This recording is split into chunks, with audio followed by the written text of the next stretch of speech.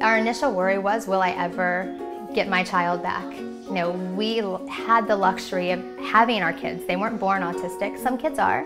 You know, they regressed around 15 to 18 months. They were speaking, they were normal children, and things that they already had learned were being unlearned. Because you think, are they going to have a normal life?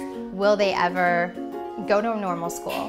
You know, I love the school that we're in, but it's strictly for autism. And will they ever interact with mainstream, you know, neurotypical children? Or are they going to be able to be brought into a normal society or find a job or things that normal people do? Are they going to be able to take care of themselves? You know, that was definitely my biggest worry when I first found out that they had autism. I'm not going to be somber about this, you know, it just shows you that they are looking at the world in a completely different way than we are. So we can't live like this and try to teach them to live like us. It has to be the opposite, and that's the only way you're going to make it through the day. Because since they're not as verbal as a typical child would be, it's harder for me to communicate with them, but the love is still there. It's all the same. So we're very happy in the last few months, and we're fortunate that they've made that breakthrough where they're speaking. You know, I remember when Candy was being interviewed for this, and she was telling her story of Brendan saying, "I love you." And, I mean, it doesn't get any better. I love you, I love you, I love. People definitely just have complete misconceptions about what autism really is. They're loving, caring, and they just have their different way of showing it. That's all it is. Thank God, you know, lots of work, lots of prayer, you know, our kids are back.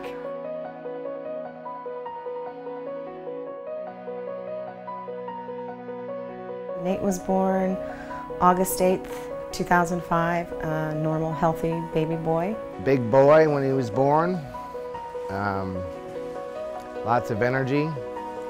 Growing and doing things at normal speeds, saying mom, ball, Daniel, daddy at 1. And then something happened right around 2. Just not totally focused all the time.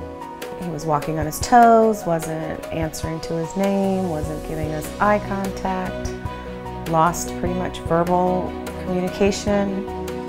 Some drooling out of the mouth, like staring off into space, you know.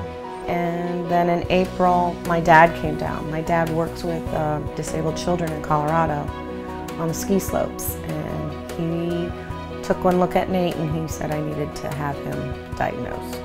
And my dad was right. So that's when we had him diagnosed on April 17th, 2008. That's when our world came crashing down. Have hope, because if you don't have any hope, then you're just gonna feel bad all your life. I don't think there's one single moment. I just think every moment that I have, I'm proud of him. I mean, he's a tough little cookie for what he has to go through.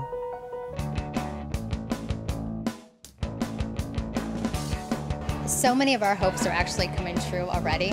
Bob and Suzanne Wright have done such an incredible job. We have a family services, and we've given away millions of dollars in grants all around the country to help families cope with autism. This year was the first year I got to step back, not only as a parent, but as a committee member of Autism Speaks, and see how many people really support us.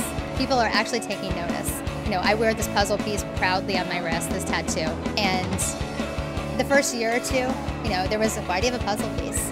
I don't get that question anymore because it's out there. Autism Speaks is everywhere. And then you can always come back to us and we continue to help in any way we can. It's across the entire country. As much as research is important, awareness is probably more important because the more aware everybody is, the easier it's going to be to cope in the future. And that's why we started Autism Speaks. Bob and I could have taken care of Christian, but who's going to take care of all these kids? So as a country, we have to take care of it, and these are millions of families affected. It gave me an avenue to find out other ways for me to get help for my family and for my child. If it wasn't for them, I don't know where I would be. Whatever I can do to help, I help, because you know what?